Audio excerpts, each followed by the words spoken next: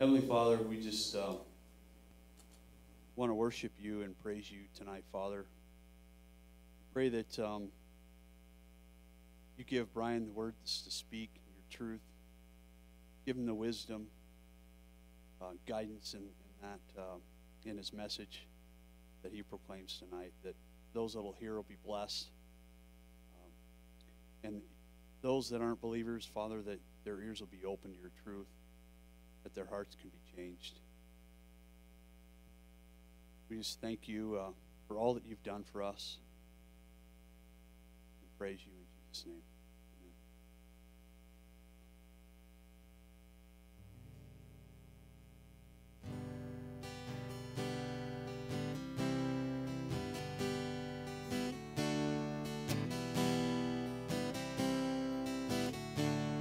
What love could remember no wrongs we have done? Omniscient, all-knowing, he counts not their sum. Thrown into a sea without bottom or shore. Our sins, though are many, his mercy is more.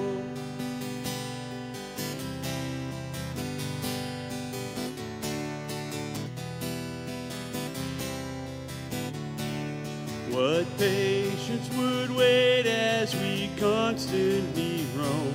What Father so tender is calling us home? He welcomes the weakest, the vilest, the poor. Our sins, though are many, his mercy is more. Praise the Lord. His mercy is more.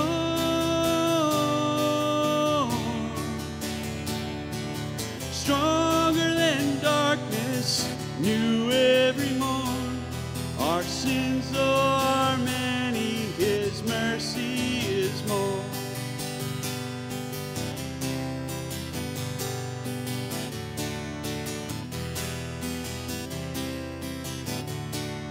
What riches of kindness he's lavished on us.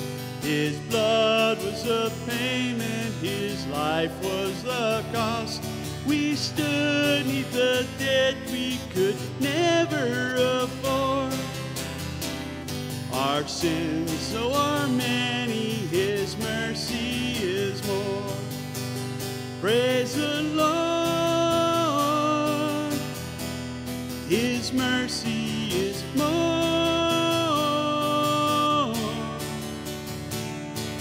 Stronger than darkness, new every morn. Our sins, though are many, his mercy is more.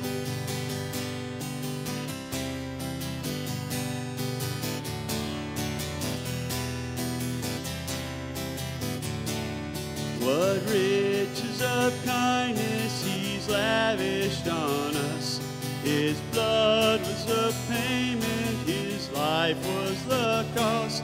We stood 'neath the debt we could never afford.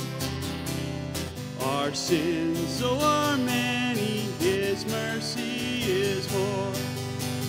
Praise the Lord. His mercy is more. Stronger than darkness, new every morn. Our sins, though are many, his mercy is more. Praise the Lord. His mercy is more.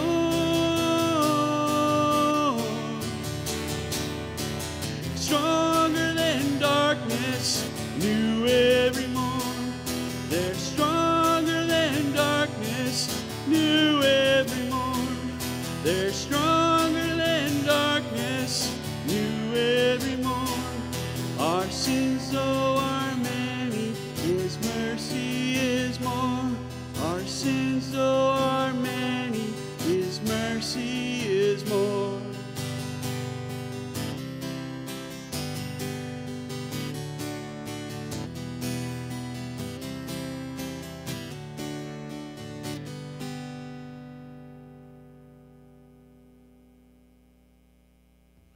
Amen.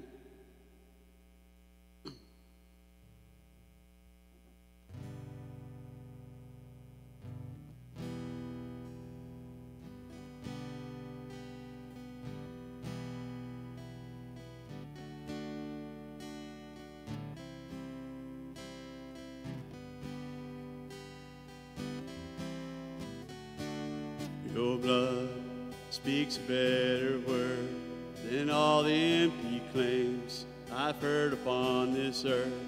Speaks righteousness for me, stands in my defense. Jesus, it's your blood. Your blood speaks a better word than all the empty claims I've heard upon this earth. Speaks righteousness for me and stands in my defense. Jesus, it's your blood. What can wash away our sins? What can make us whole again? Nothing but the blood, nothing but the blood of Jesus. What can wash us pure as snow? Welcomed as the friends of God. Nothing but your blood, nothing but your blood, King Jesus. Your cross testifies in grace, tells of the Father's heart to make a way for us. Now boldly we approach, not by earthly confidence, it's only by your blood. Your cross testifies in grace, tells of the Father's heart to make a way for us. Now boldly we approach, not by earthly confidence, it's only by your blood. What can wash away our sins? What can make us whole again? Nothing but the blood, nothing but the blood of Jesus. What can wash us pure as snow? Welcomed as the friends of God. Nothing but your blood, nothing but your blood, King Jesus. We praise you for the blood. Yeah, we praise you for the blood. Nothing but your blood, nothing but your blood, King Jesus. We praise you for the blood. Yeah, we praise you for the blood. Nothing but your blood, nothing but your blood, King Jesus. What can wash away our sins? What can make us whole again? Nothing but the blood, nothing but the blood of Jesus. What can wash us pure as snow? Welcomed as the friends of God. Nothing but your blood, nothing but your blood, King Jesus. We praise you for the blood. Yeah, we praise you for the blood. Nothing but your blood, nothing but your blood, King Jesus. Amen.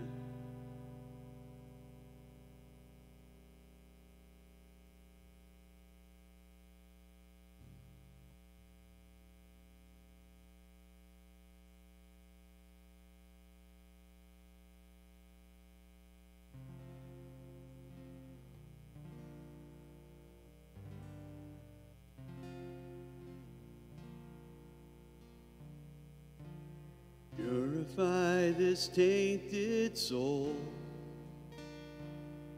I'm tired of living life a fool. Soften up this hardened clay. To be a servant, this I pray. A reflection of you I long to be. So your kingdom I will seek.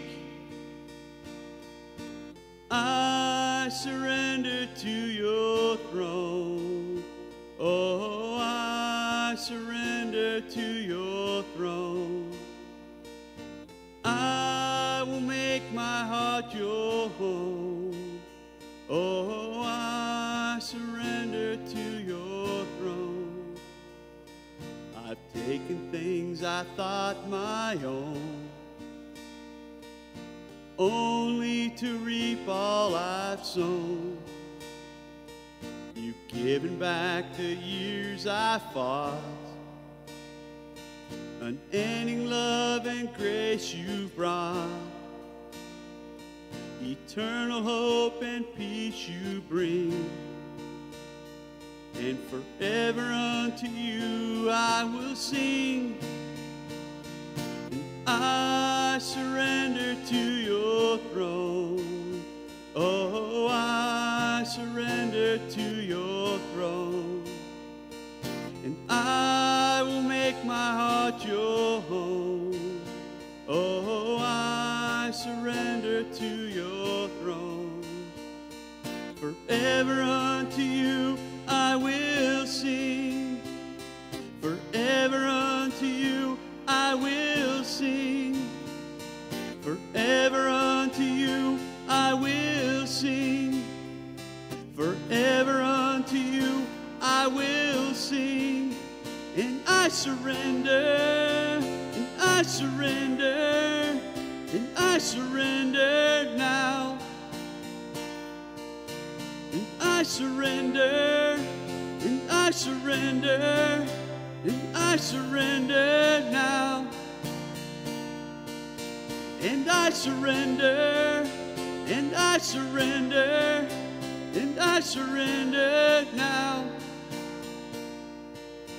And I surrender, and I surrender, I surrender now. Soften up this hardened clay. To be a servant, this I pray. Well, if you have your Bibles, open them with me to the book of Hosea. Hosea chapter 14 is where we're going to go to tonight. And I want to use this as a springboard, if you will, on the topic of repentance. And repentance is very similar to faith from the standpoint of it's commanded, but it's also granted, given. So it's similar to faith from the standpoint of God commands us to have faith in Christ, and he also grants the faith and gives the faith. And God commands all men everywhere to repent, but he also grants repentance. And so you've got that balance again, that same balance, that though we are and we should indeed repent, God supplies us with the ability to be able to repent in the same way as believe. So just a basic definition of what repentance is. Repentance is the act whereby one turns from his or her sin. Idolatry, that's something we put in front of God. And creaturely rebellion, that's us by nature.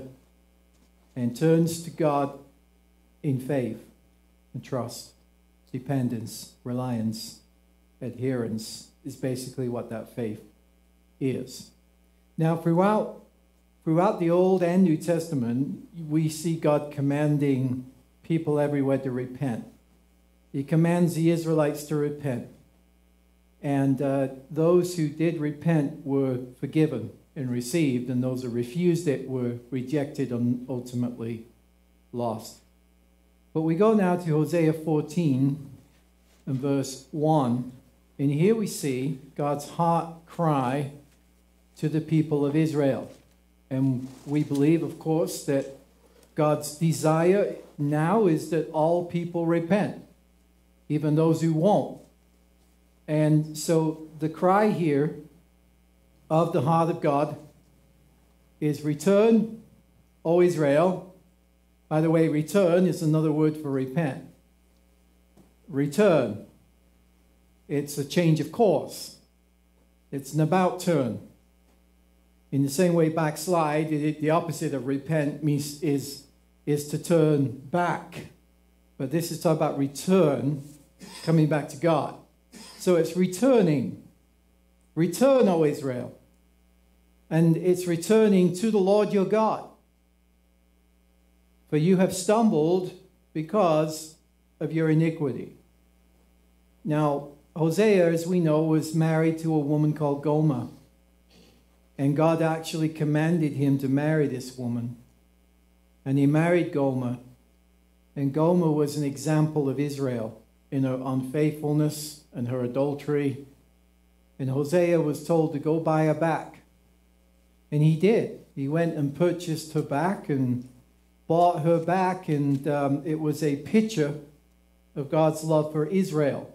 That even though Israel had sinned against him, and even though Israel had been unfaithful towards him, God remained faithful and called them back to himself. So in the book of Hosea, you have a picture, and I still believe there's a future picture that's not been fulfilled yet, which is talking about the future restoration of Israel, which will be fulfilled at the millennial age. Because there's promises given in chapter 14 which clearly speak of the millennial era when Israel will be restored. Now, obviously, we're not talking about all Israel, but we're talking about God's covenant confirmed to a remnant of these people that will be brought back. But in this message tonight, we see God's heart in relation to repentance, that God's heart hasn't changed, that he still wishes that all would come to repentance. Now, 2 Peter 3:9 is the verse that we think about in the New Testament equivalent, where we see God's nature and his inclination is that he takes no pleasure in the death of the wicked, but that all would come and but that the wicked would repent and find mercy. And there's statements in Ezekiel and throughout the Bible which clearly tells us God takes no pleasure in the death of the wicked, but rather that they turn and repent. But 2 Peter 3:9 here is an equivalent, because we see that it's God's desire that all repent, even though all will not repent. And the reason why many will not repent is because we don't want to, basically. You know, it's a reflection of our nature, who we are. And were it not for the grace of God, I don't think any human being would ever repent. Were it not for God granting it, no one would have it. But 2 Peter 3:9 tells us here,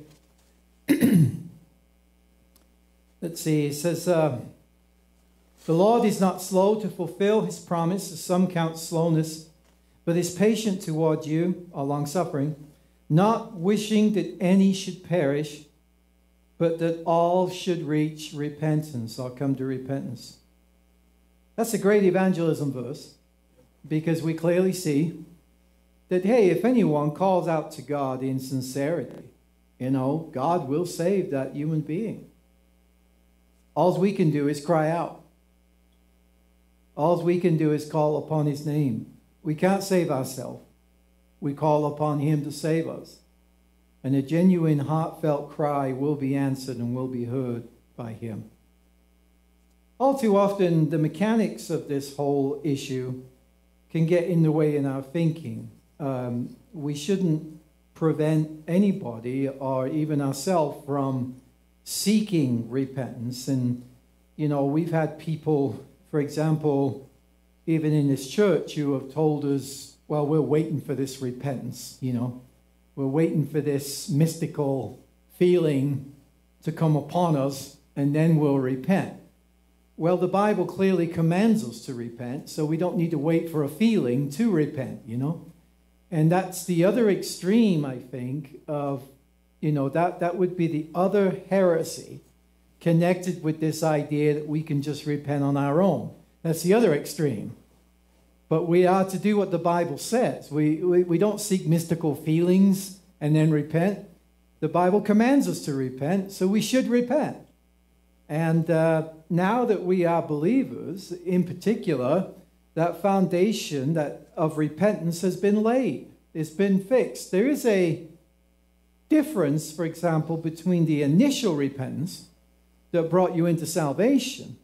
Now you're called to live an ongoing life of repentance. It ought to be easier, but how many of you find repentance easy?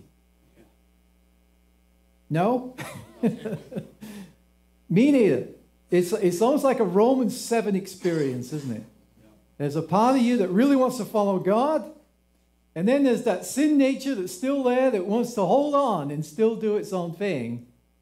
And every believer will struggle with that issue. Even those who claim they don't, they do. Don't believe them. They don't have something extra to what you have.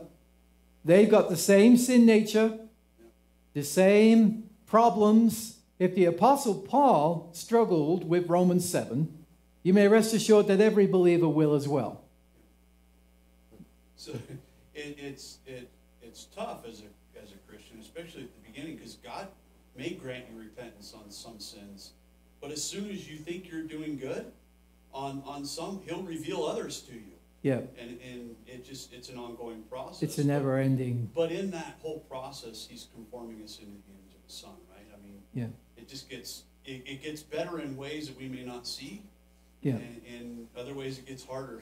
So yeah, we see how wicked we are and how holy He is. And God isn't surprised by that, because He already knows what remains within us. And when we go through struggle, it's to expose to us what's in our heart, because we may be completely ignorant. You know, I was told, and rightfully so, that when I became a believer, I was given 2 Corinthians 5:17. If anyone be in Christ, and it's true, he is a new creation. All things have passed away. All things have become new. So I had the impression, no more problems. I'm going to be this new creation, and I'm just going to follow God all the time. I'm always going to say yes to God from here on in. And it didn't take too long to realize, no, it don't quite work that way. We battle with our old nature, and there are seasons when that old nature is more stronger at times than others. And the closer you get to God, the more you will realize your sin. Not less so, but more so, because the closer you get to perfection, the more you will recognize the imperfections in you, which perhaps you didn't see before. But God's light shines on a true knowledge of God will bring a true knowledge of ourselves. And those two go hand in hand. And don't get too depressed when you see yourself and you see aspects of who you are, because we focus on the Lord. We're changed by the revelation of Jesus Christ. We're changed by worshiping Him. 2 Corinthians 3:18 says we are being changed from glory to glory into the same image by the Spirit of the Lord. And that's true. But the good news is, when we seek repentance, is God wants us to repent. That's good news right there. So if you're seeking repentance tonight and you're struggling to get a hold of it, and you're like, man, I want to repent, but why doesn't it seem to bear fruit in my life? Why do I confess my sin? Why do I repent? And I think that's the end of it, and all of a sudden that same sin seems to rear its ugly head again. Well, take heart, because God wants you to persevere. There is such a thing called the perseverance of the saints. It is a valid It is a valid expression of the Christian life that we're called to persevere. And we gain comfort from the thought that God wants us to repent. He wants us to enjoy the full fruits of what that repentance is. And so as we seek him for it, we trust that he will also grant it. But so don't give up, is what I'm saying tonight. If you've repented over a sin and that sin seems to keep coming back, just persevere, trust the Lord, and he will not abandon you in your hour of failure, your hour of struggle. He's a merciful God. Don't forget that. And by the way, you're not saved by the perfection of your repentance, but you're saved by the perfection of the God that you are repenting to, right? And that's the beauty. Well, I think if we forget that his righteousness is accredited to us. Amen. Imputed to us. So Amen. even though we fail and fall, God still sees us as righteous because Yes. of Christ's righteousness. That foundation is still intact, isn't it? It is. It- It should be. Yeah. I'm reminded of the passage in 1 Corinthians chapter 3, where it talks about believers, and being careful how you build on the foundation. And there is one believer that's described, and none of us want to be that believer, by the way, who he himself is saved, but everything that he did in life is all burned up, destroyed. Yet he himself is saved as passing through the fire. I mean, who wants to be that person? I mean, that person is still way better than the person who ends up in hell because they receive the righteousness of Christ. They have a crown of the righteousness of Jesus, which they received at the cross, Christ's finished work. But we want our lives to be used by God, don't we? We want God to use us, and we want God to work something through us that will last forever and that will stand the test of time. And we want to live now for eternal purposes. And we want what we do now, even though it might be rejected by others now. You see, there are works that are rejected by man that will be received by God for all eternity. And that's the reward that we're waiting for. So, going back to this, Hosea 14, God's desire, return, O Israel, to the Lord your God, for you have stumbled because of your iniquity. Now, as we go to verse 2, we also see that with Israel, not only did God desire that they repent, he told them what to say when they returned in repentance. He gave them the words of what to say when they repented, which is a clear sign that when God desires and commands repentance, because the return is also a command, he will give you what you need to be able to fulfill that command. So here, he's not only commanding them to repent, he's supplying them with the words they need to repent. Let's face it, guys, the problem with repentance is that human beings lack the ability to be able to do it. Not only do we lack the ability, we even many times lack the inclination to want to do it. But Romans 7, and the reason why I believe Paul wrote that second part as a believer is because as a believer he says, the good I want to do, I don't seem to do, but rather the evil that is present with me. And so he's going through that conflict within himself. And then he reaches the point of great revelation. O wretched man that I am, of hopelessness, who will deliver me from this body of death? Praise be for our Lord Jesus Christ. And so, yeah, those principles often are at work in the life of the believer. But notice this, Hosea 14:2. Take words with you.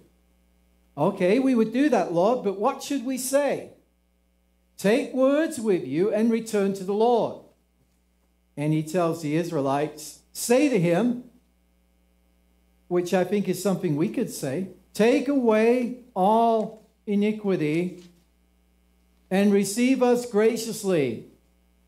Notice that God is telling them to depend on the graciousness of God, not on their ability to repent, He's even given them the words to say.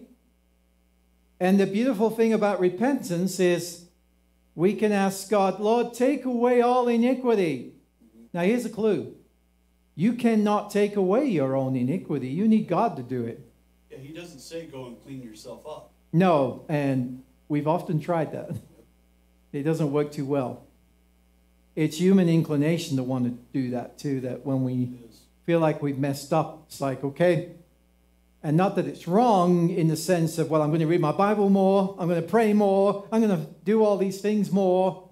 And if you're doing it to clean yourself up in the wrong way, it's counterproductive and it doesn't work too well. Let's not forget that the Bible says that whatsoever things does not proceed from faith is sin. If you're doing that from faith, then that's good. But if you're doing it through trying to earn the cleansing that comes from God, then, that's legalism then. So let God be the judge of our motivation and examine our own heart to see if we're in the faith, right? So say to him, take away all iniquity. So they're relying on God. And we don't deserve this, God. It's undeserved favor. So receive us graciously. It's an appeal to the grace of God.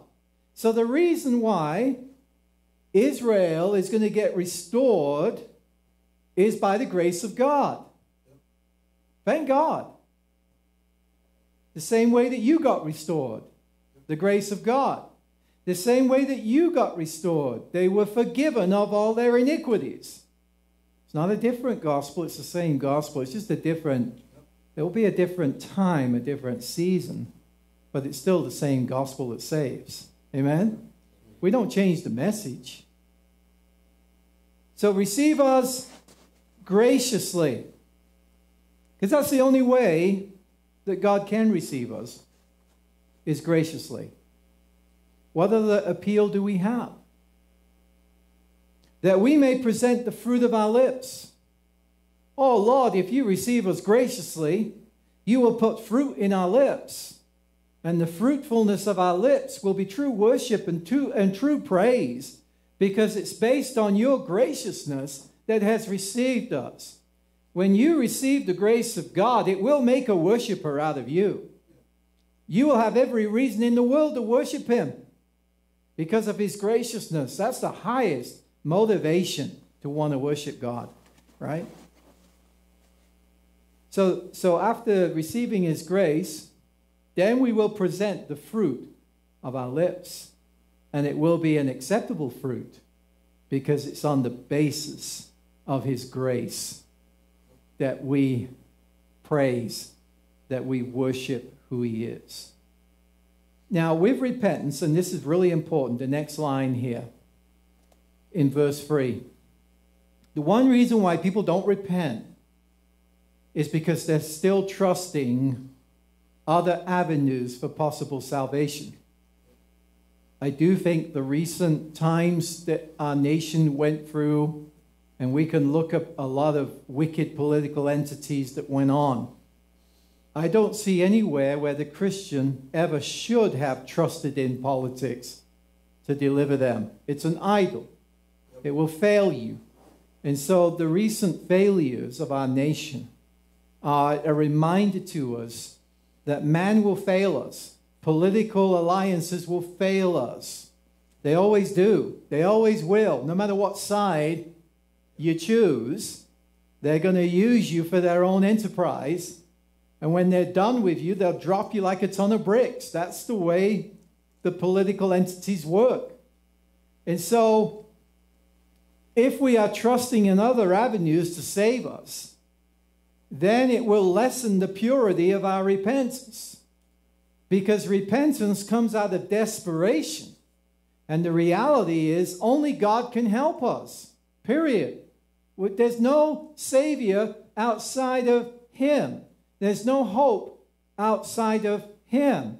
And when Israel was brought to that point where all their political alliances had failed them, then, as my old Scottish pastor used to say, we are down to trusting in God. which should be the first thing we do. But it's often the last thing we do because we have these other trusts, which are idols. Political entities will not save us out of this mess. Only God will.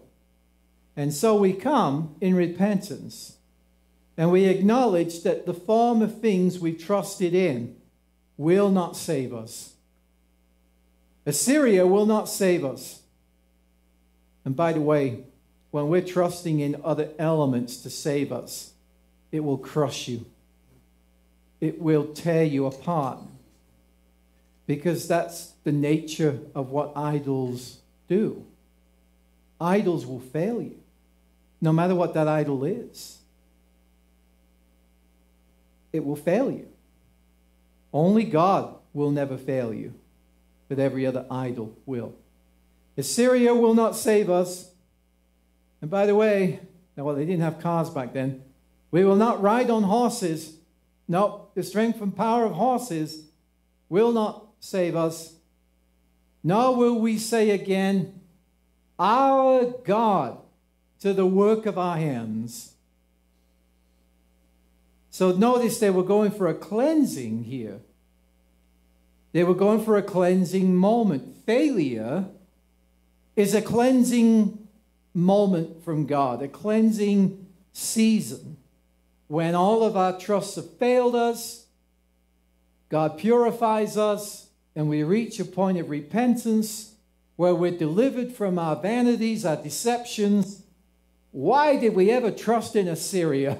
They won't save us. Egypt is a broken reed. We lean on it, it breaks. And the reason why we do that is because we want to do everything but repent.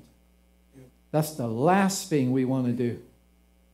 We want to hold on to our pride, hold on to the illusions of who we think we are, and yet repentance reduces us to the reality that we are nothing apart from God. Nothing. Wretched apart from God. So, we won't say this to the works of our hands. Now, the next line is very important because you can't get more needy than an orphan.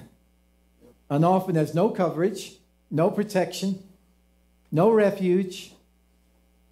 And so this is why Hosea is saying this. He's taking the most needy person in society at that point, who is the orphan. And he says, for in you, the orphan finds mercy. And this could be also a figure of speech too, because when Israel was taken out of the land, they were like orphans. Yep. They had no place to live. Fatherless, no place of their own. Fatherless, amen. Oh, so that's... you see, we had this fun hidden mandate to go New American Standard only. Yeah. And I did that tonight, and look at it. No. We're kidding, of course, because it's good to compare translations because there's variance in it's Hebrew. It's a footnote. Footnote? Okay. Oh, okay. Well, that's acceptable then. Okay. For in you the orphan finds mercy. Mercy. Cry out for mercy. Depend on mercy. The mercy of God. And those who cry out for mercy recognize that only God can help them. And that's why you cry out for mercy, by definition. The tax collector beat his breast and said, be merciful to me, a sinner. The Pharisee stood up and said, I'm not like other men. I do all these things, and I'm not like this guy down here. And the one who beat his breast said, be merciful to me, a sinner. He was the one who went home justified, declared righteous by God, because he's relying on God's mercy to save him. But the Pharisee went home thinking he was pretty good. Well, real good, actually. And he had just wasted his time. I like the King James on that. It says he prayed with himself, basically. Now, Hosea 14, verse 4, this is one of my all-time favorite passages because Israel had failed. It had hit a point where Man, if it depended on Israel, there would never be an Israel again. But we understand this was even before Christ. And God made sure there was an Israel again. And God brought all the promises to pass. After 70 years, he brought them back into the land. And there were even people from the 10 tribes of Israel who came back into the land with Judah, with Jerusalem, in the period of Ezra and Nehemiah and Zechariah and Haggai. And by the way, there will be people again. It's going to happen. Were it not for God's grace, were it not for God's grace, well, let me read a passage to you. Let's go to Romans here before I read this. And it's the one where it says, if God had not left us a remnant, we would have been like Sodom and Gomorrah. What happened to Sodom and Gomorrah? They were destroyed. If I find 10 righteous people, I will not destroy it. Remember that? Abraham interceding for Sodom and Gomorrah. Now it's in Romans. The verse just came to me. But I try to obey if a verse comes to me because I feel like it's very important that we need to follow it. I think it's in Romans 11, isn't it? Or is it 9? I get those two mixed up. It's actually a quotation from the book of Hosea chapter 1. But Paul picks it up and says, were it not for a remnant, we would have been like Sodom and Gomorrah. See it in Romans 9 or Romans 11. Give me time here. Let's see. It's 9:29.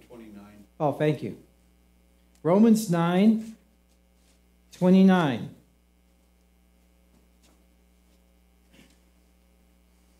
Well, let's read verse 27 because this is important.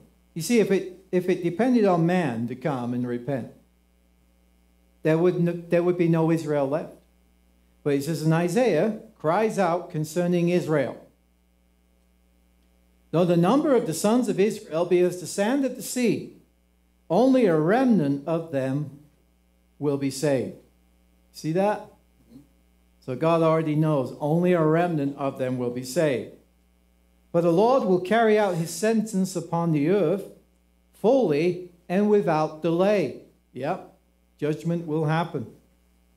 And as Isaiah predicted, if the Lord of hosts had not left us offspring, or not left us a seed, we would have been like Sodom and become like Gomorrah.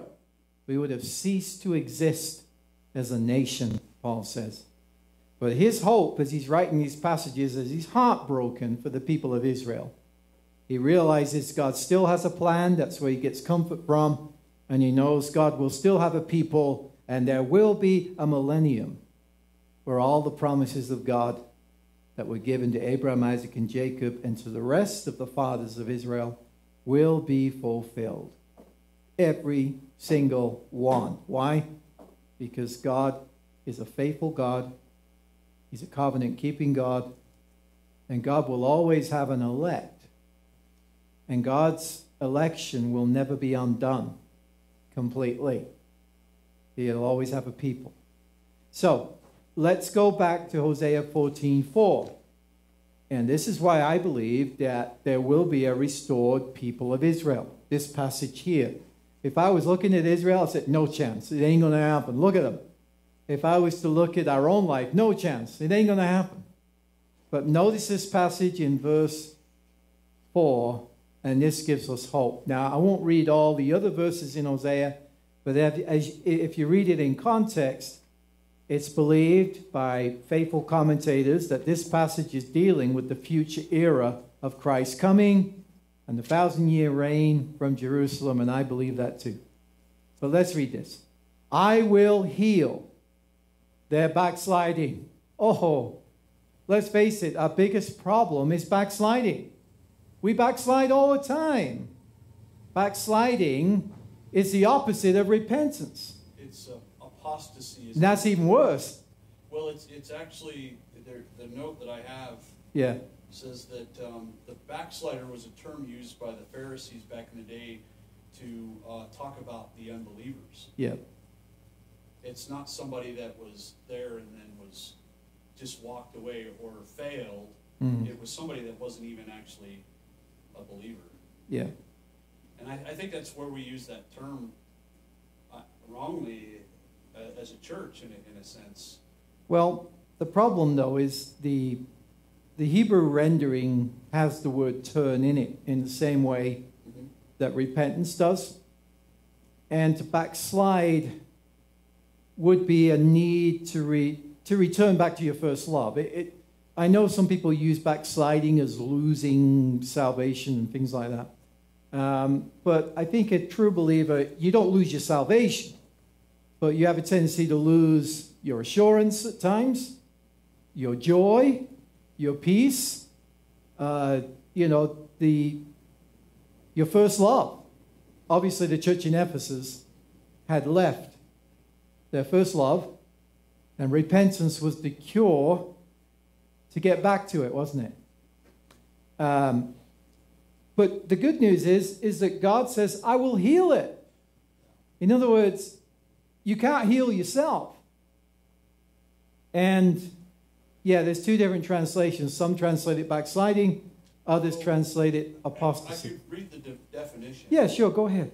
Recidivist, regressor, apostate, defector, deserter, turncoat, renegade, or fallen angel. Oh, wow. That's pretty severe, isn't it? Yeah. And when I understand, when I read it, I see it's somebody that's an unbeliever, not somebody that's come to true repentance and then just kind of. Although we're not saying that the true believer can't lose their first love and needs to repent. No, I agree. I agree with that. No, I agree. There is a difference between an apostate and someone who loses. This term to justify their sinful ways. Yeah, sure. I hear you. Or other people's sinful ways. Yeah. So I will heal their backsliding or apostasy, and I love the I wills here. I will love them freely. Now, on what basis does God love us freely? That's that word grace. The definition of grace is God loving us freely. By grace, you have been saved, right? Through faith, and not of yourselves. It's the gift of God. What we looked at this morning. I will love them freely. I mean, let's face it, guys. If this depended on us, we would be very miserable, wouldn't we? Because it hits a point where you realize, man, if this depends on me, I'm in trouble. But God says, I will love them freely, which gives you hope. For my anger has turned away from him. Now, in our New Testament understanding, the anger of God was poured out on Jesus at the cross. That's why God's anger's turned away from us. Is because all of God's anger, all of God's wrath was poured out on Jesus at that cross.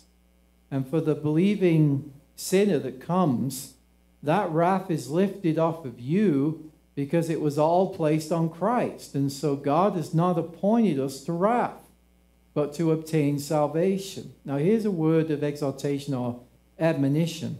God's correction and God's discipline isn't his wrath.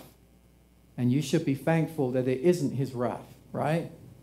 Because his wrath will make a thorough end of us, but discipline and correction is a good thing. It's a loving demonstration of who he is. If you've had children, you understand that there has to be correction of some kind, because if there isn't, your kids would have ran amok. A fire was kindled in thine anger. Amen. Yeah.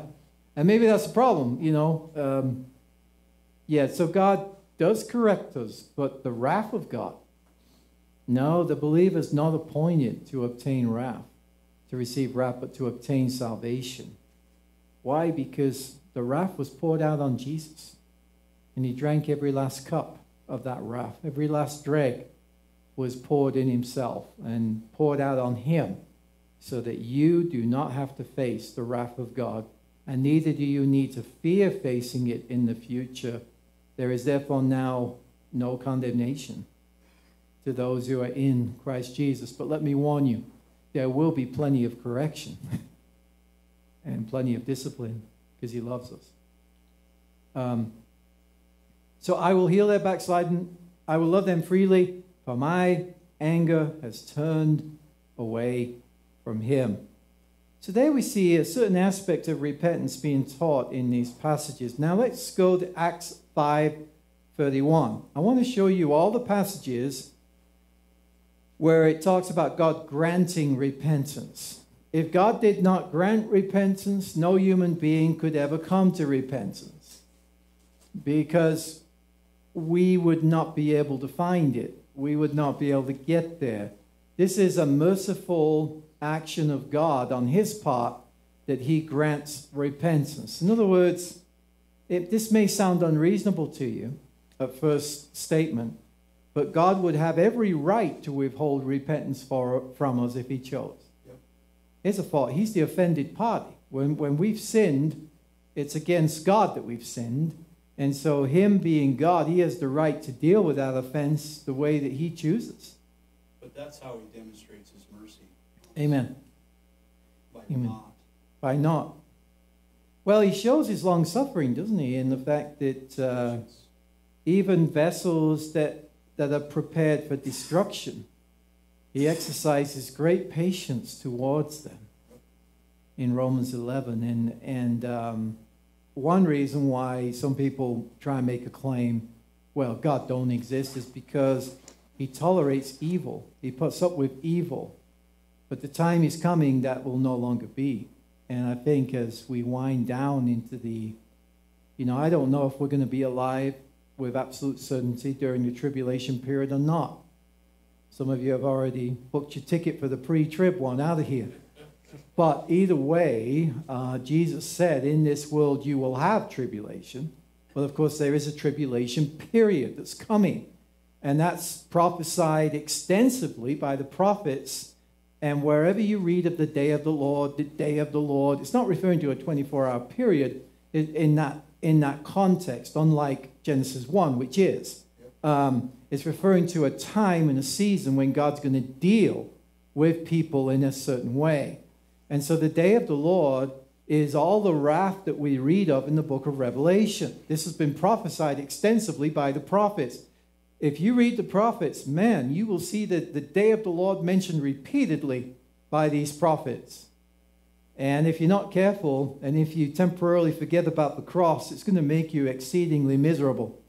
But it's going to happen, and God's wrath will be on display. It's on display now against sin, but it's not in fullness. And so people begin to think, well, where is God with all this evil going on? Well, he will show up more and more as time winds down, even to the point that people will be blaspheming him for the stuff that he pours out on the earth, but they will not come to him in repentance or give him glory. Some will, but the vast majority will despise and reject him, because what's exposed during that time is God's put the natural revelation of himself in every human being all along. And that will come out in times of pressure. And they will hide. I mean, think about this. The atheist in the book of Revelation will say, will hide under the rocks and say, hide us from the wrath of the Lamb. How do they know about the wrath of the Lamb? Because they're seeing it happen, and they're being exposed, and that atheism is being exposed for what it is. It's a deliberate self-deception on the part of human beings. It will be exposed because God has written the knowledge of himself in the heart of every human being to the point that we are without excuse. Read Revelation again and you will see that there will be people who will acknowledge that God's doing this, but they'll blaspheme him and not come to him. Why? Because that's rebellious human nature. So let's go here to Acts 5:31. All these words granting repentance or giving repentance. Now Acts 5:31. Now some of Hosea's prophecy is being fulfilled in the gospel era too, because God was giving repentance to Israel freely. giving repentance to Israel now. That God exalted him, that's Jesus, at his right hand, place of power, place of equal authority, God of very God, as leader and savior. Know this, why? To give repentance. So who gives repentance? God does. Yep. And it's Jesus who gives it, right? Yep. He gives repentance to Israel and forgiveness of sin. Now, when Jesus was in the flesh, weren't the scribes and Pharisees upset with him because he was forgiving sins even then? And they were right when they said, who can forgive sins but God? Well, here's the problem. Jesus was declaring himself to be God by forgiving sins. There's multiple places in Scripture that prove and show to us the deity of Jesus Christ. Forgiving sins is one of them. Because if he's just a first creature, as some cults claim, he would not have the power to forgive sins. But he does because he's God of very God, eternally begotten and not made. To give repentance to Israel. Now, make no mistake, the gospel was preached to Israel first, remember? Even to Jerusalem, who had crucified their Savior, the gospel was proclaimed to those very people. Peter sent to the Sanhedrin, the ones who had voted against Jesus, who had conspired against him to crucify him. They heard the gospel. Isn't that God gracious? Caiaphas, on the day of judgment, he will be without excuse because he paid off the guards after they came to him and said, we saw an angel land on a rock, and that rock was moved and the tomb was empty. And he bribed them. The Roman, and they said, now if this comes into the ear of your authority, we will appease them. And it means we'll just give them money. Because, you know, a Roman soldier to breach his duty, that would be a death sentence, usually. These people are without excuse. Caiaphas will give account to God on that final day, and he will stand condemned because of what he knew and the way he operated against what he knew to be true. That will cry out against him. In fact, Jesus said, you will see the Son of Man seated at the right hand of God. And you know what? Caiaphas, you will see it. But unfortunately, you will not enter in because you rejected Jesus Christ, your Savior, your true high priest. To give repentance to Israel and forgiveness of sins. So, forgiveness of sins, thank God. Now, Acts 11:18, this is when the gospel was granted to the Gentiles as well. And they were granted the same Holy Spirit that was given to them on the day of Pentecost. And they were amazed. Peter had to be really guided into preaching to the Gentiles, didn't he? Because he was a Jew and he didn't go into the house of a Gentile. And God was tearing down those barriers and making one body in Christ. And only the gospel has that kind of power. But Acts 11:18, it says, when they heard these things, they fell silent and they glorified God, saying, then to the Gentiles also God has granted repentance. Isn't that good news? That leads to life. Now think about this. They were in a place where if they had their way, they probably wouldn't have preached repentance to the Gentiles. But God granted it. And who were they to stand in the way of God, right? They acknowledged it and glorified him. Now 2 Timothy 2:25, we are told, and reading this verse in context, Paul is writing to Timothy, and he's encouraging and strengthening Timothy to address the false teachers in Ephesus at that time. And he's telling him how he is to conduct himself around this false teaching and around people who oppose the truth. And he's being told what fruit of the Spirit he is called to exemplify, right? In fact, let's read this, 2 Timothy 2, because I want to point out to you the fruit of the Spirit here. If you have the Holy Spirit in you as a believer, God wants to manifest and develop the fruit of the Spirit within you, so that now when he uses you, he will use you and manifest that precious fruit of the Holy Spirit. 2 Timothy 2, let's see here. We'll start out, let's see, verse 23. Have nothing to do with foolish, ignorant controversies. You know that they breed quarrels. And the Lord's servant must not be quarrelsome, but kind. Now, wait a minute. Kindness is the fruit of the Holy Spirit. Amen? Don't we want the fruit of the Spirit to be manifest? Isn't it wonderful? Because what I've learned is I might be right about something biblically and theologically, but I'm wrong because of my immaturity in the way I might be expressing that via the fruit of the Spirit, a lack of the fruit of the Spirit, you know. But how much better to have the fruit of the Spirit as we express the truth of God's word, right? That's what we're called to do. So we're called to be kind. Well, I'll be kind to the people I like. No, it doesn't say that. Kind to everyone.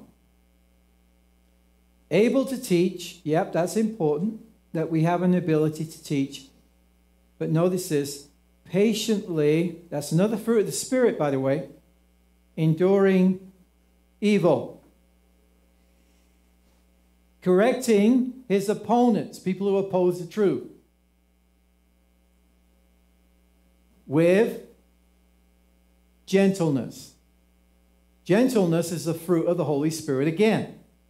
So far, we have what? Three of the fruits of the Spirit being mentioned in this passage. And trust me on this, there'll be plenty of opportunity for you and I to develop the fruit of the Spirit. And also plenty of opportunity to manifest the works of the flesh, which we don't want to do. I think there's 16 of those, and there's nine of the fruit. But correcting his opponents with gentleness. Now this is why. God may perhaps grant them repentance. Isn't that good news? Isn't that always the hope? God may perhaps, I like the King James, peradventure. What a word. If peradventure, if perhaps, God may grant them repentance, leading to a knowledge of the truth, and they may come to their senses and escape from the snare of the devil after being captured by him to do his will. Oh, what ministry that would be, right? If you and I could exemplify the fruit of the Spirit, let's cry out for that we learn to do that. So how do we know that God may grant repentance, right?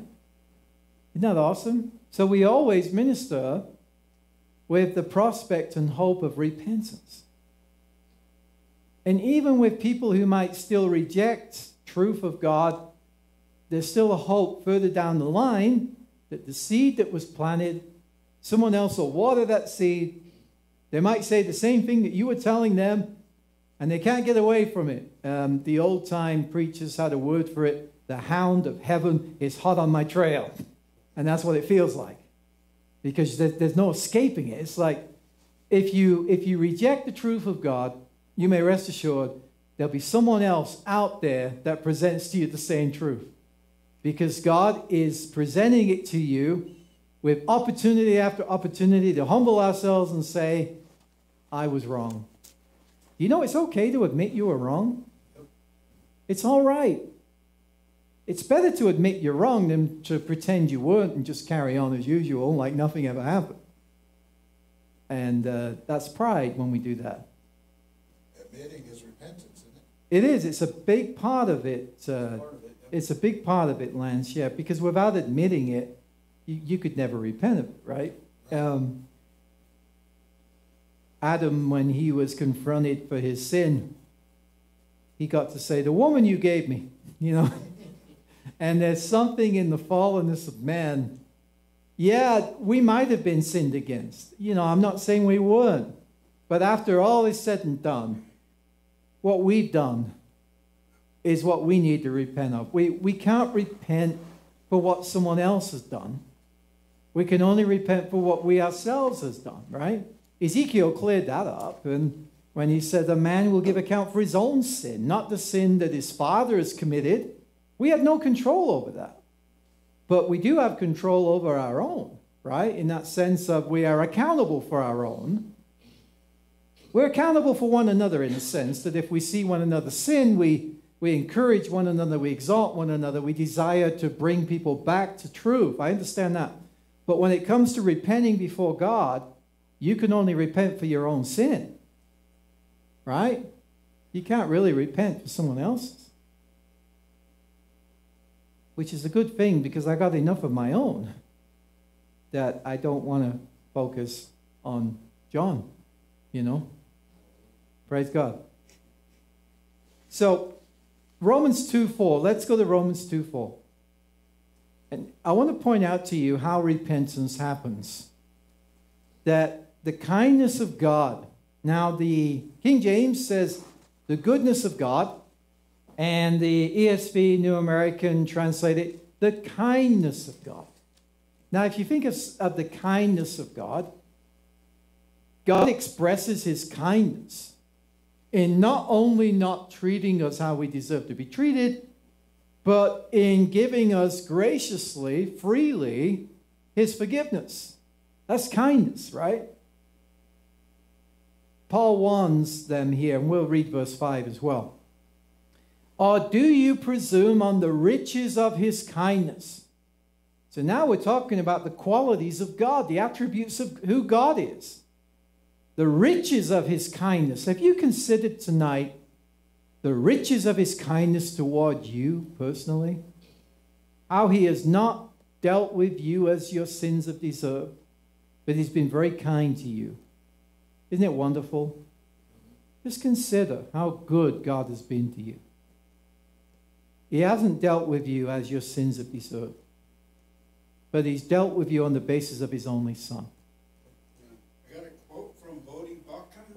That's acceptable. It's his grace that woke you up this morning because his judgment should have struck you dead last night. Yeah.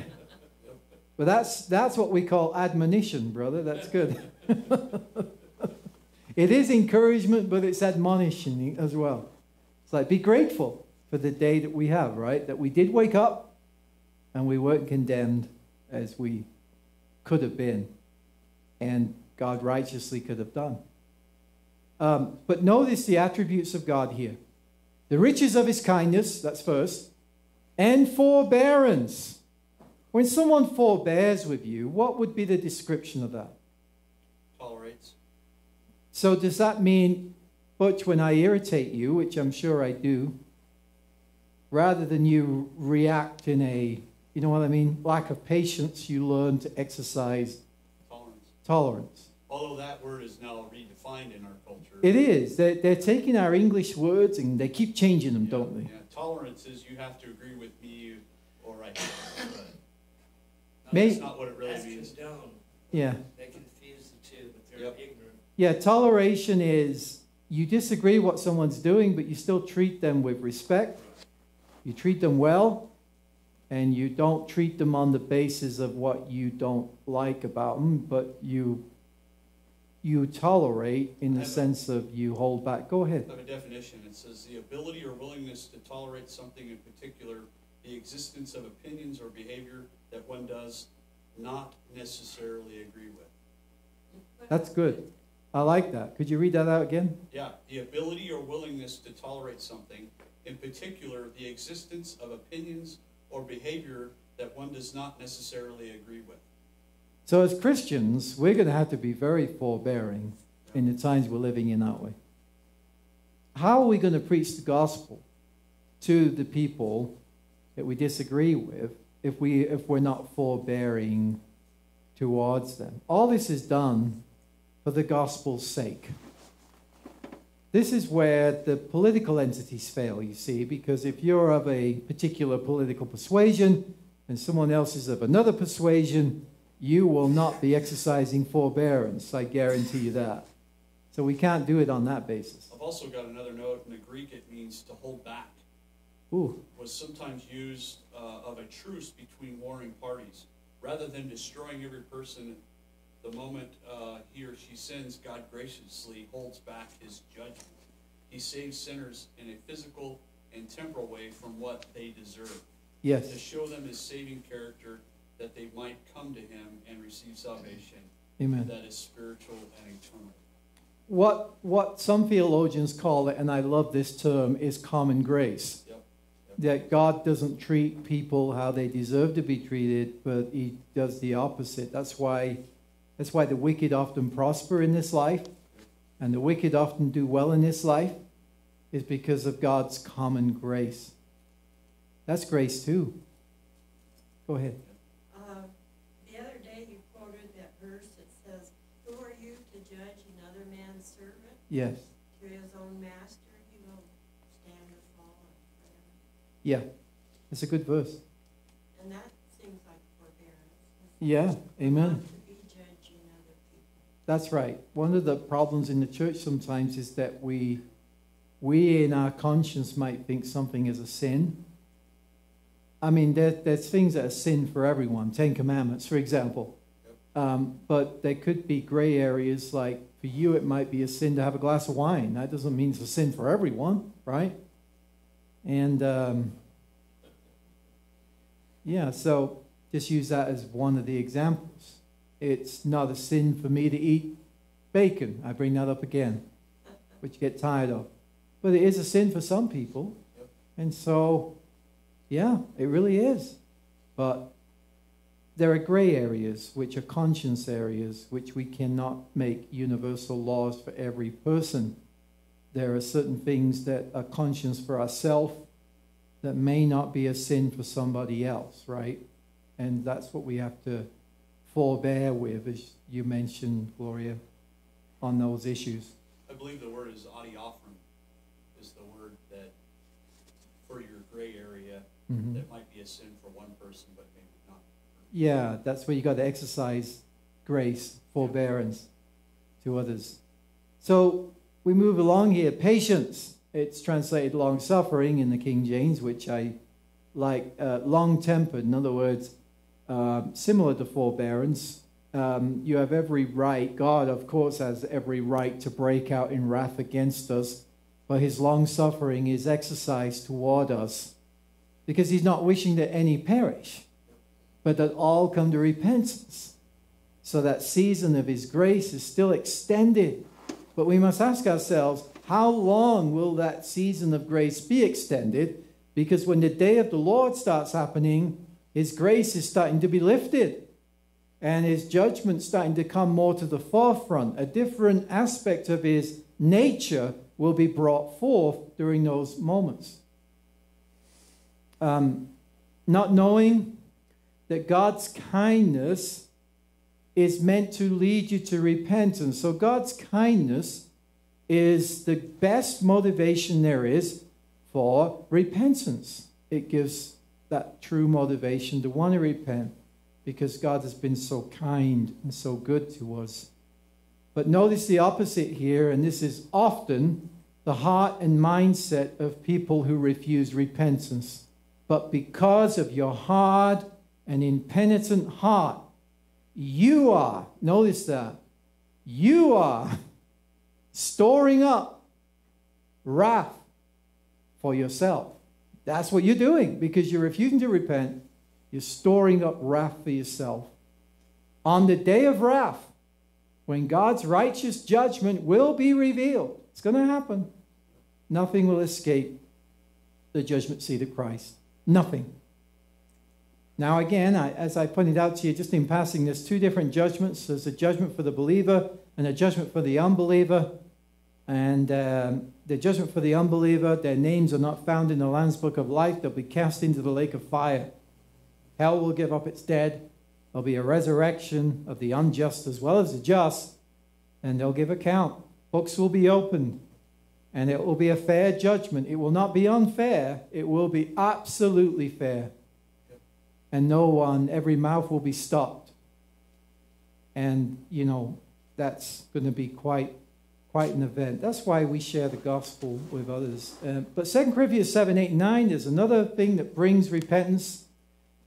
It says Paul wrote to the Corinthians, and obviously he was upset with them. If you remember, there was a man who was sleeping with his own stepmother, and the Corinthian church was acting like, oh, no big deal, And Paul had to write to them a severe letter. And it brought great grief to them. And it says, but even if I made you grieve with my letter, I do not regret it. Though I did regret it. Yeah. He didn't. At the point, as a fellow human being, he had regretted it because he saw the sorrow that his letter had caused. He says, for I see that the letter grieved you, though only for a while. As it is, I rejoice, not because you were grieved, but because you were grieved into repenting. Isn't that good news?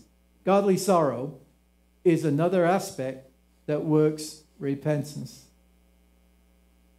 Sometimes we grieve the Holy Spirit, don't we? And we sense that we've grieved him by our life and actions, and it does produce a desire to want to change, to want to do better, because we don't want to grieve the God who we love the most. But because you were grieved into repentance, for you felt a godly grief, so that you suffered no loss through us. He says, for godly grief produces a repentance that leads to salvation without regret afterwards, right? This is correction. This would be the correction that we're talking about. Whereas worldly grief produces death. I'll give you one example quickly of someone who had worldly grief. Judas Iscariot. He threw the money into the temple. I've sinned against an innocent man. What did he do? Went out and hung himself. That was worldly grief that produced death, not repentance. Now, Acts 17:30, God also commands repentance. Now, like I said this morning, I've had people tell me, well, God would be unfair and God will be unjust if he commands something that we can't do. Well, you understand my response to that. Well, take away the whole 10 commandments. Take away every commandment of the law then. If you're going to use that as a measuring stick of something that's just or unjust, just because we can't do what we should do doesn't make God's command wrong. And so when God commands repentance, when I find in myself an inability to do it, then I make that wonderful discovery that God grants it. That's grace. So he uses those things like the law to show us our need of him. Yeah. Not that we can do it on our own. That's right. I remember Pilgrim's Progress, that animated movie that we watched where he's trying to get to the top of the mountain. And as he's trying to get to the top, all these commands are coming up. You did this wrong, you failed, you did this wrong. He's trying to make it up there. It just gets worse and worse and worse. Till finally he gives up and wrath is all over him, and Evangelist shows up and delivers him from that issue and gives him the gospel again, which I think is what we need. But thank God for the law, because the law whips us, disciplines us, and brings us to that point where we realize, God, I can't do this on my own. I need the gospel. I need your mercy. I need your grace. The law is a tutor, the King James says schoolmaster, but tutor to bring us to Christ. Thank God for it. So when God commands repentance and we seek to obey that command, and then we find that we can't do it, what that shows us is this, that's like the law hitting us. You can't do it. You need grace. And then you receive his grace afterwards. But let's look at this. The times of ignorance God overlooked, but now And we're living in these days now, by the way, but now he commands all people everywhere to repent. Everywhere. Rock Springs, Wyoming covers this. This is applicable to this town right here. God commands it. Now this is why, and this will be the final verse that we look at, and we can open it up. Because he has fixed a day. It's already set in his calendar, by the way. He has fixed a day. In other words, that's not going to be changed. It's set. It's been preset by God.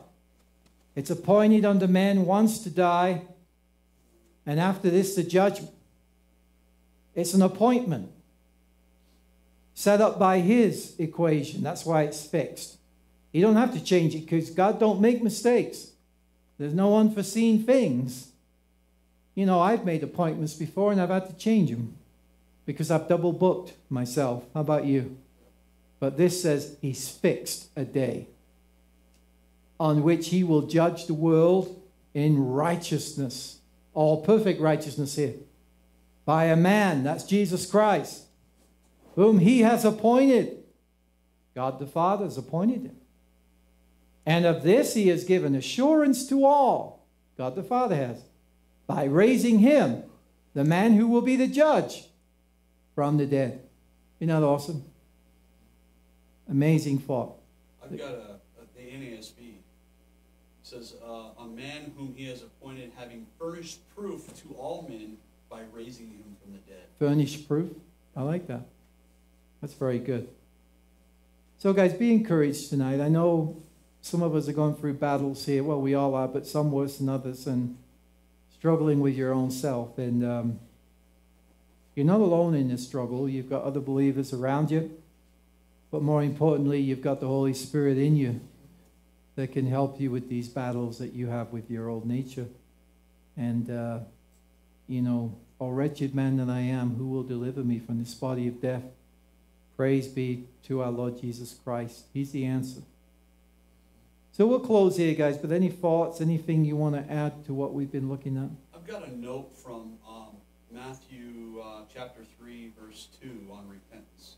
Yeah. It says, this is no mere academic change of mind, nor mere regret or remorse. John the Baptist spoke of repentance as a radical turning from sin that is inevitably become manifest in the fruit of righteousness. Jesus' first sermon began with the same imperative for this discussion of the nature of repentance. Mm-hmm. So, yeah. Very good. And that I like was, that. Matthew 4:17. Amen. Amen. It's important, isn't it? The reference to Jesus was Matthew 4:17. He says, from the time Jesus began to preach, he said, repent, for this kingdom of heaven is at hand. Amen. I like Mark 1:15, where he says, repent and believe the gospel, the good news of the kingdom. It's not changed. It's still repent and believe, isn't it? It's not changed one iota. It's incredible. Anything else before we wrap up? Which comes first, the believe or the repent? No, yeah. Well, I think it happens together, I'd say, right?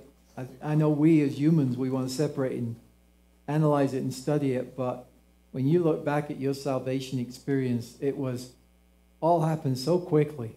Well, I think incredible. The command is repent, turn away from your sins, forsake them, turn away from them, and trust that Christ's sacrifice was enough to cover them. I think that's kind of the context that he's trying to get at on that. Yeah.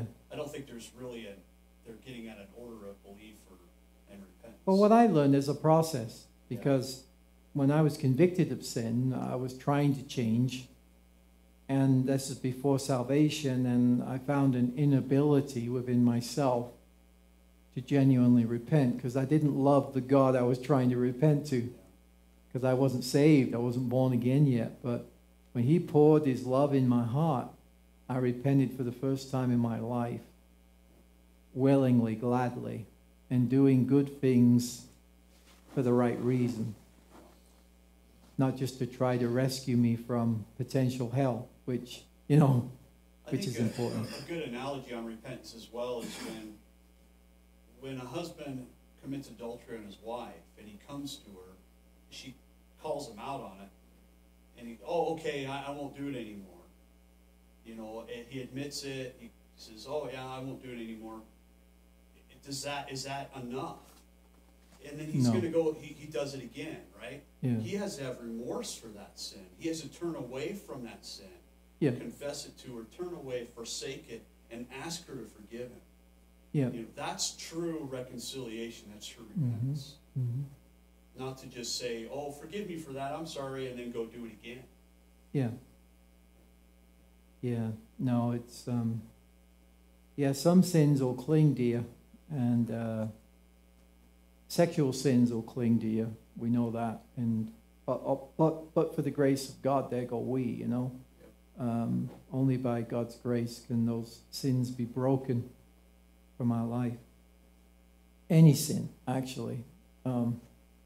So, well, guys, we'll close in prayer, shall we? Then I think we're done this evening. Gloria, would you mind closing in prayer? Thank you.